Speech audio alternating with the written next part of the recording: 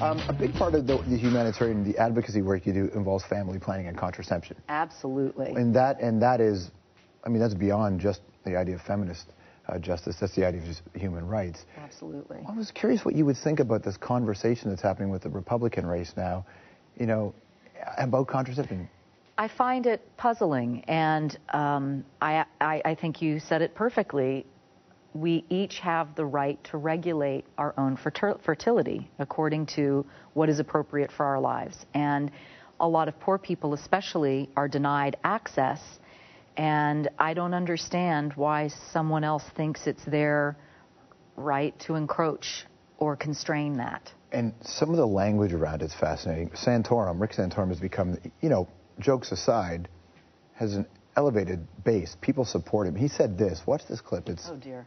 One of the things I will talk about that no president has talked about before is I think the dangers of contraception in this country.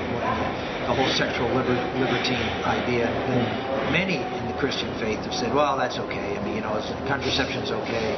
It's not okay because it's a license to do things in the sexual realm that is counter to how things are supposed to be. You know what I say to that? That's what you do when there's a bad guy. You go, come on. But is he the bad guy? Because that's a value that a lot of people have. I was trying to make light of it because it's below meriting comment. I mean, I'm puzzled by the country I live in at times and the things that are said. And when family planning was finally being provided for certain women in the health care plan, and I celebrated that in a tweet. I said, I can't believe that it's actually taken this long, and I'm really happy about it. The people who disagreed with me were largely women. Yeah.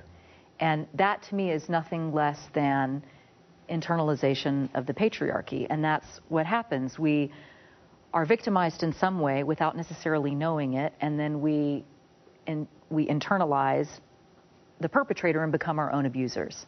In this situation, a lot of the people who agree with him, and certainly from his place, he talked about the idea of Christian values. And I know that for you, a lot of your advocacy also had its roots in Christianity. So it's just a really complicated way and completely opposite ways to approach faith. And he doesn't have a corner on the faith market, because I'm sitting here as a lifelong Christian, a person who was raised in churches and went to Sunday school, and I still choose the God of my understanding as the God of my childhood.